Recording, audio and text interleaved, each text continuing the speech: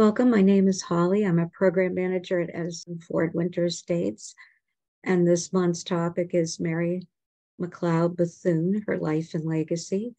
And I'm joining the young ladies on the steps of Bethune-Cookman College around in the 1940s. I'll share a little bit more about that in a minute.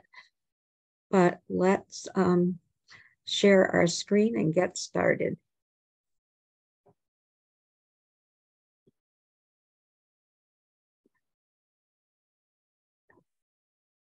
There's Mary McLeod Bethune there. And let's do this slideshow from the beginning.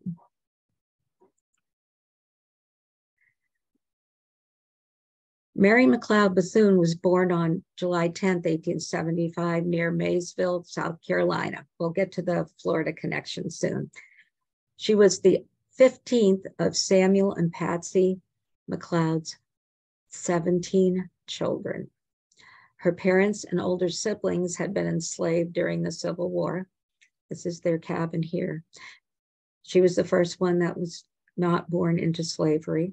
After the Civil War, her mother worked for her former owner until she could buy the land the family grew cotton on. When she was young, Mary would accompany her mother to the homes of the white people, where they would deliver laundry. One time as a young child, Mary picked up a book, but when she opened it, a white child took it away from her, saying Mary didn't know how to read. And I've read a couple different versions of this story. Others was that she was doing work for her former owner when her daughter went with her, and that's where this incident happened. But Mary definitely recalls this happening and being an impetus for her. Mary decided that the only difference between white people and Black people was the ability to read and write. So she set out to get an education. As a very young child, Mary spent her childhood balancing school and work in the cotton fields. When she was 9, she was picking 250 pounds of cotton a day. She had to walk 5 miles to and from school.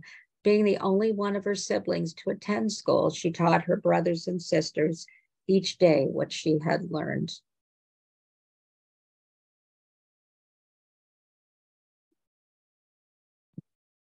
Inspired by the work of her teacher, Mary hoped to study at Scotia Seminary and to eventually become a missionary in Africa. And there's Mary as a young woman. Mary was focused and an excellent student, and Miss Wilson went out of her way, that was her teacher, to secure a scholarship for Mary to be able to attend Scotia, which she graduated from in 1894. After graduation, her mentor sent her the money to attend Moody Bible Institute, which still exists today, where she planned on training to become a missionary abroad. She was the only African-American woman attending there. Unfortunately, her dream of becoming a missionary in Africa was prevented when she was told that Black missionaries were not being sent to Africa at the time. She focused her energy on becoming a home missionary, someone who served in the U.S. as a teacher or a missionary. She remained in Chicago for a year, visiting prisoners in jail and working at the Pacific Garden Mission, where she served lunches to the homeless and helped people living in the poorer areas of the city. She then decided to become a teacher and returned to Maysville, her hometown. She taught at the mission school where she had first learned to read, and later moved to Augusta, Georgia, to teach at Haynes Normal and Industrial Institute, founded by Lucy Craft Laney, who was determined to bring education to young Black women. At the time, that was considered a rarity, unfortunately. Though only there a year, it had a great impact on Mary. I believe the greatest hope for the development of my race lies in training our women thoroughly and practically. And there she is with a class of her students. After leaving Georgia, she returned to South Carolina, where she taught at Kendall Institute. There she met and married fellow teacher Albertus Bethune, and they had one child, a son, in 1899. They left South Carolina and moved to Palatka, Florida, and later to Daytona Beach, where she will remain in 1904, where she began her own school. Her one-room school was known as the Daytona Normal and Industrial School for Negro Girls and taught reading, writing, and home economics. And as I said, there's one of her classes. There's lots of pictures of her on Florida Memory Project and lots of information if you are interested in reading more. In less than 2 years, the school expanded to 250 students, many who lived in the school's dorms. And I didn't put this in here, I guess, but she started with only 5 students and her son, and that was it. Pretty much nothing. And can you imagine that this is Daytona? It looks so different today. I hope as we go along, you'll find out what an amazing woman she is. That's my goal, to present to you her story. And I wish more people knew who she was. And this is one of her classes in later years when the college had expanded, the school had expanded. Albertus left Mary in 1907. They would officially stay married until his death in 1918. Mary had raised their son and managed her school alone. She worked endlessly to keep the school running. And many of the school's supplies were donated. Obviously, they did not have a lot of money. Mary had so little money that she wore secondhand clothing mended by her students in sewing class. Her efforts attracted the attention of both white and Black philanthropists who vacationed in Florida. And that part was taken from Life Story, Mary McLeod Bethune, 1875 to 1955. The school's board eventually had many of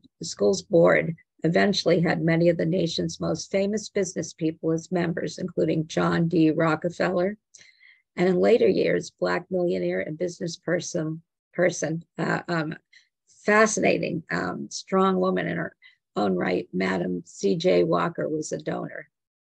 The school adapted to the changing needs of the community.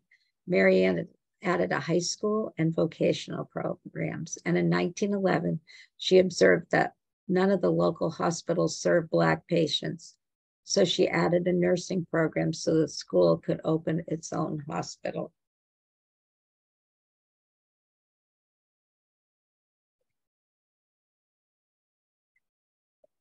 In 1923, Bethune brought about the merger of her school with the Cookman Institute in Jacksonville, Florida.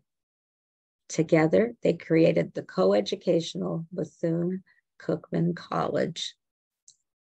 In 1931, the school was accredited by the Association of Colleges and Secondary Schools of the Southern States, with its name changed to Bethune-Cookman College. Bethune became the first African-American woman to serve as a college president. At the time, it was one of the few colleges below the Mason-Dixon line where African-Americans could receive something beyond a high school diploma. Today, it is an accredited university with over 4,000 students. I just read a little bit more, maybe closer to 3,700 and 3,800. In addition, but it still remains. In addition to the college, Bethune worked with the Florida Federation of Colored Women's Clubs to develop a home for delinquent Black girls in Ocala, Florida. She served as the president of the Southeastern Federation of Colored Women's Clubs from 1920 to 1925, the National Association of Teachers in Colored Schools, 1923 to 1924. And she also served as the president of the National Association of Colored Women, 1924 to 1928. In 1935, she founded the National Council of Negro Women while serving as the president of Bethune-Cookman College. This woman was unbelievable in a number of areas she was active in, and all she did while having a full-time job as a college president and raising her son.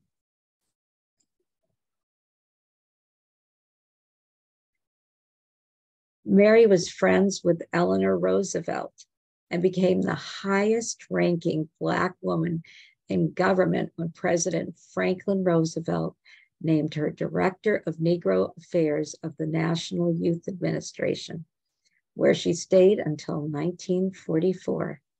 In 1937, Bethune organized a conference on the problems of Negro and Negro youth and fought to end discrimination and lynching. I feel like I'm just reciting so many things, but it's because there's so many achievements that she had. In 1940, she became vice president of the National Association for the Advancement of Colored Persons, which you know today as the NAACP, a position she held for the rest of her life. She was a member, and she was one of the people that got that esteemed organization started. She was a member of the advisory board in 1942 that created the Women's Army Corps during World War II. And I've talked about that when I talk about Buckingham Field, and made sure it was racially integrated. Mary was appointed by President Harry S. Truman as the only woman of color at the founding conference of the UN in 1945. She also wrote for the leading African-American newspapers, the Pittsburgh Courier and the Chicago Defender.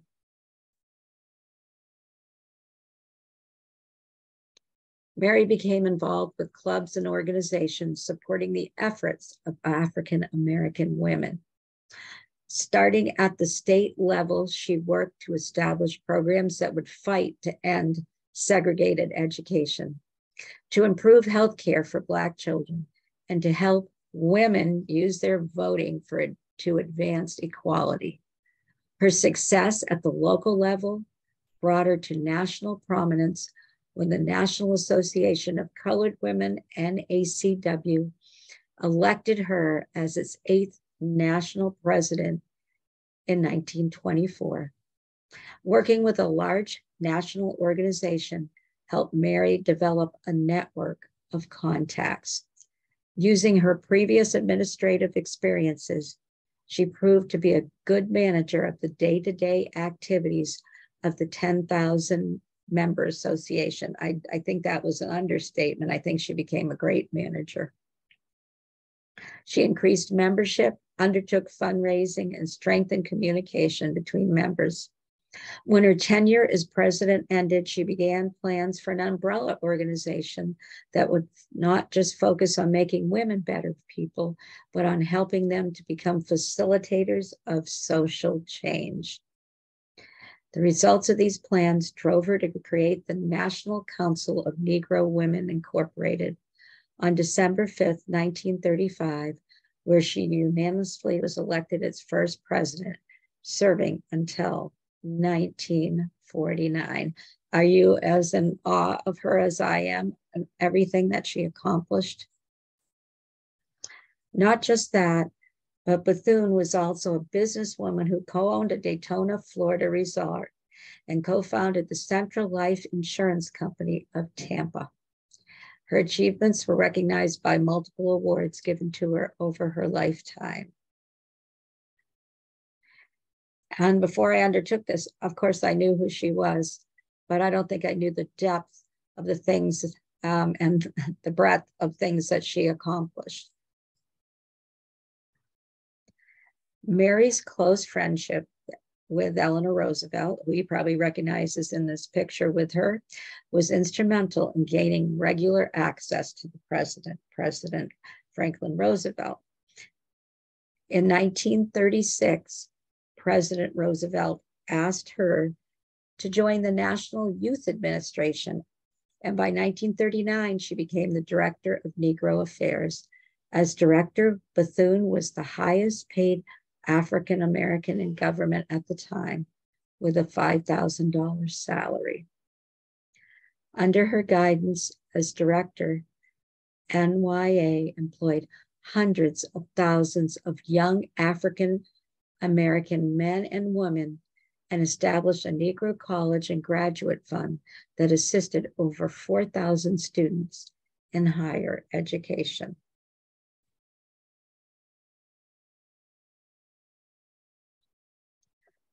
Her work with the Roosevelt administration continued when she established and led the informal Black cabinet, and that's in quotes. The term was created by Bethune in 1936 and frequently used to describe President Roosevelt's advisors on issues facing Black communities around the country. The Black cabinet worked on lynching legislation, attempts to ban poll taxes in the South, welfare, and that's me having to pay to vote. Excuse me, welfare, and they worked with the New Deal agencies to create jobs for unemployed African Americans. The cabinet also helped draft the presidential executive orders that ended exclusion of African Americans in armed forces and defense industries during World War II. I remember I told you she helped to establish the Women's Army Corps. The influence of the Black cabinet grew from the the influence of the Black cabinet grew from the unparalleled access of Mary McLeod Bethune to the president and first lady. The cabinet's work laid the political foundation for what would become the modern civil rights movement.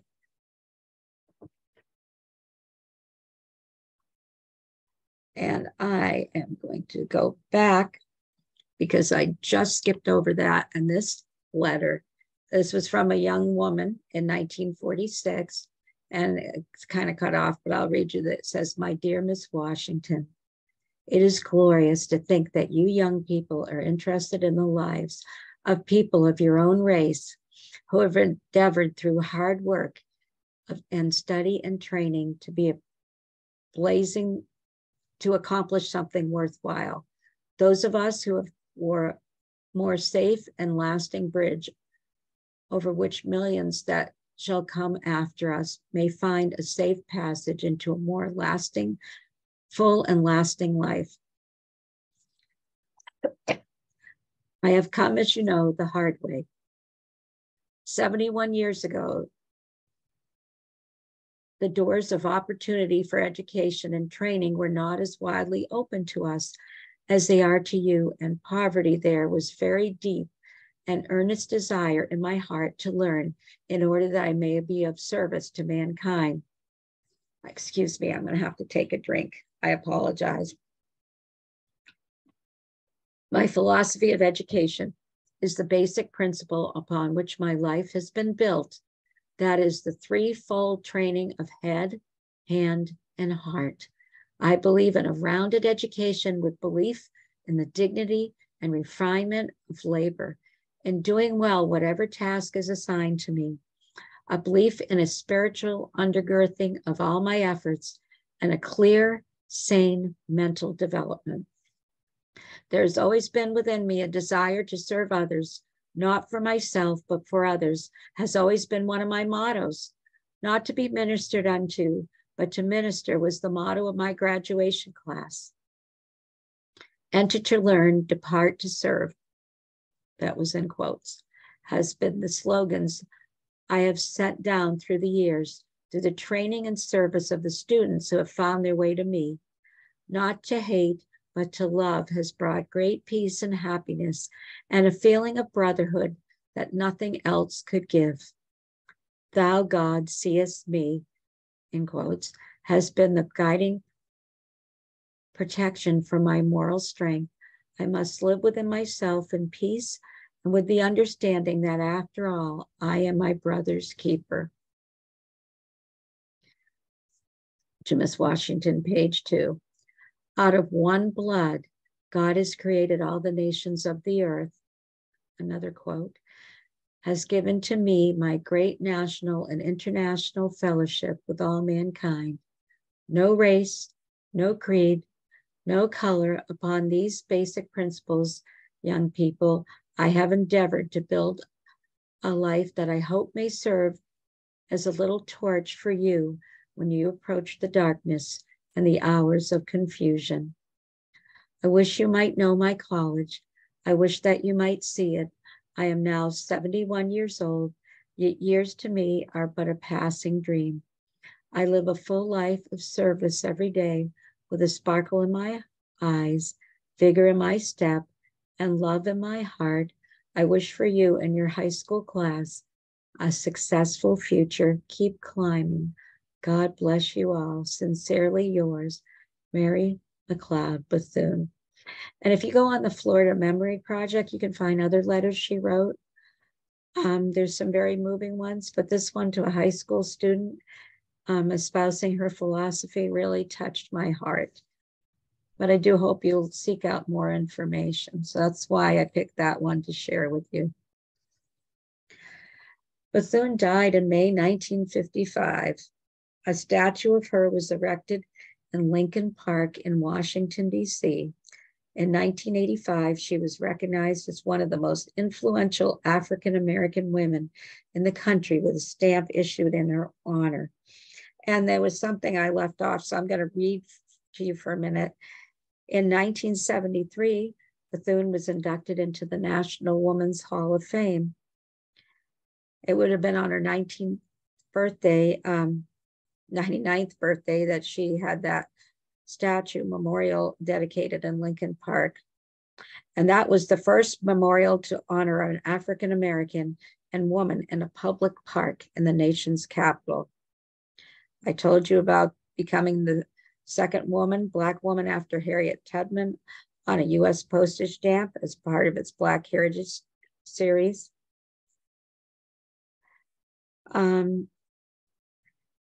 When the Council House officially opened to the public as a unit of the National Park System in 1995, it became the second national park named for a Black woman after the Maggie L. Walker National Historic Site in Richmond, Virginia. There's a historic marker in Maysville, her hometown, Sumter County, South Carolina, commemorating her birthplace, and schools have been named for her all across America.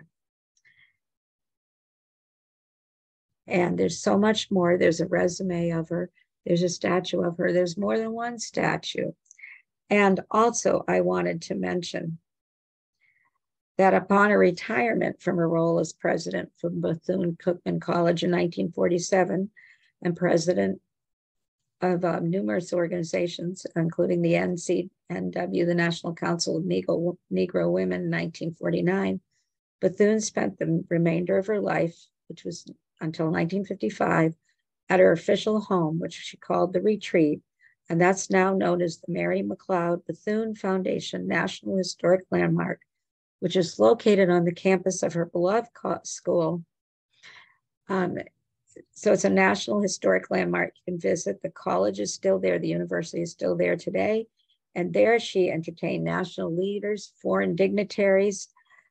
She inspired countless young men and women to speak on current events and cement her lasting legacy.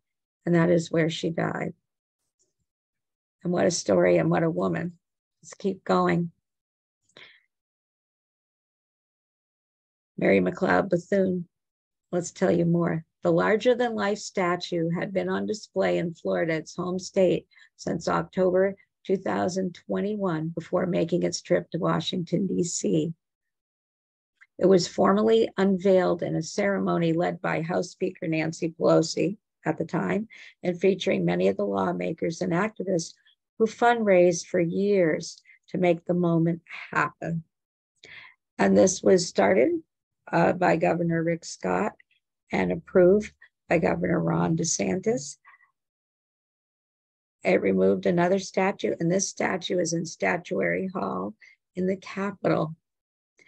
U.S. Representative Kathy Castor, Democrat of Florida, said at the ceremony that Bethune represents all the values the state, the first to be represented by a Black American, National Statuary Hall holds dear, from industriousness to thirst for education to desire to build peace. On July 13th, 2023, Bethune became the first African American to be represented with a state statue in National Statuary Hall collection at the United States Capitol. And they all can't be in the Statuary Hall. It became overcrowded when there was 30 something, but it is in the Capitol. They're in different places there. So it didn't become too heavy with too crowded with too many statues. But it left Florida, where you can see it on display in the Capitol today. And it kind of represents everything that Mary McLeod Bethune accomplished for the state of Florida, for Black students, for people of all races to look up to as an example and a tireless worker. Her college remains there as a place you can visit, and there is a sculpture of her today. The history of Bethune-Cookman College, University, excuse me. The school Bethune founded had many changes. In 1923 and finalized in 1925, the school merged with the Cookman Institute of Jacksonville, which was founded in 1872. The Cookman Institute was the first institution for higher education of Blacks in the state of Florida. It was through the merger that the school gained what was considered a prestigious Methodist affiliation. And this is just a little sample of the campus.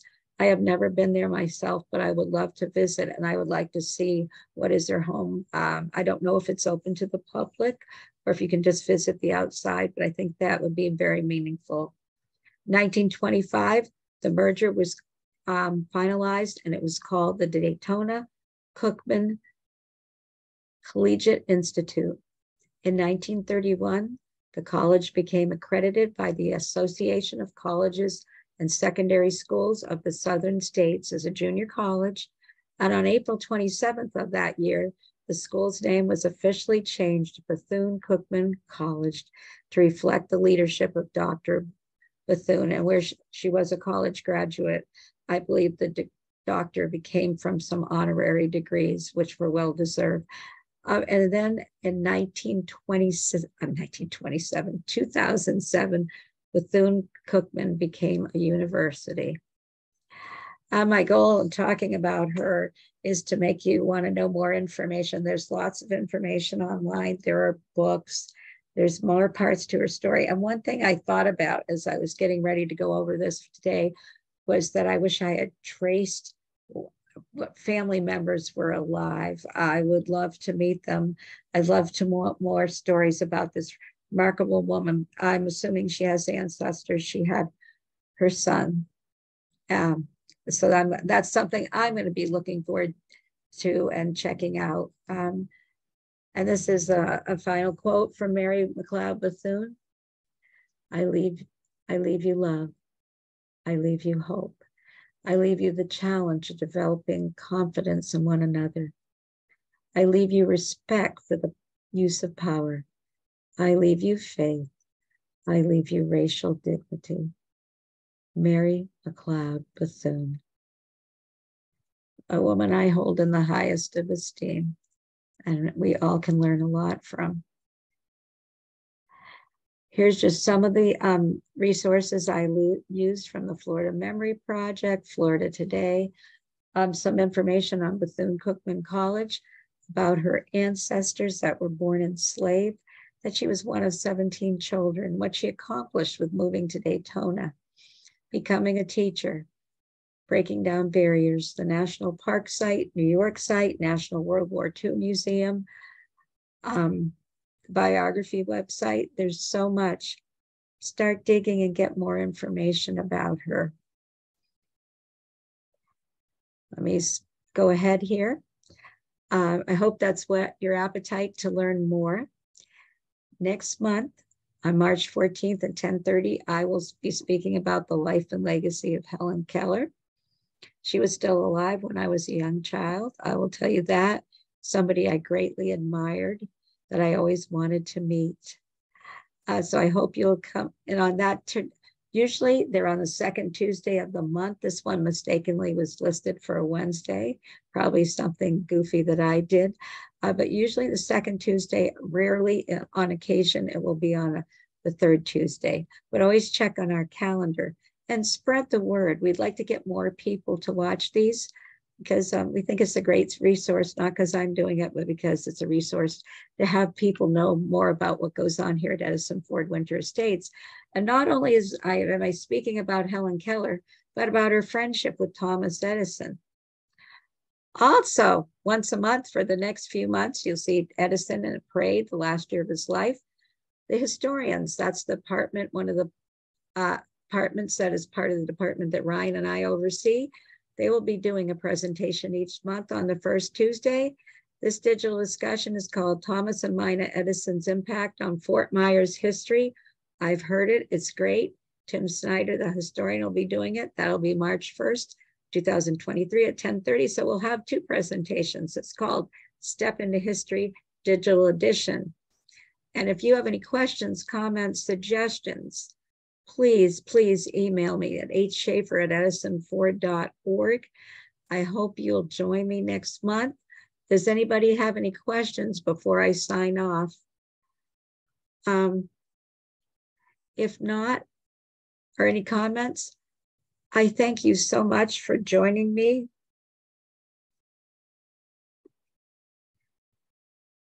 I am so thankful that you tune in. And remember, these are going to go on YouTube. You'll get a notification, tell other people. And I hope you'll come visit us at Edison Ford Winter Estates. And if you're not, consider becoming a member because there's so many benefits. It's so affordable. And there's reciprocals and many other things. Wait, let's see. We got a chat up here. Thanks so much, Holly. Great info. Thank you, Maxine. I thank you all. Thank you, Judy. I appreciate you. And I hope you'll join me to learn about one of my other sheroes, in addition to sharing about Mary McLeod Bethune, that we'll be talking about Helen Keller. Thank you, and I'll see you next month on the second Tuesday of the month at 10:30. And don't forget to tune in for the Step into History Digital Edition. Thomas and Mina's Impact in Fort Myers History. I'll see you then. Thank you. Bye-bye.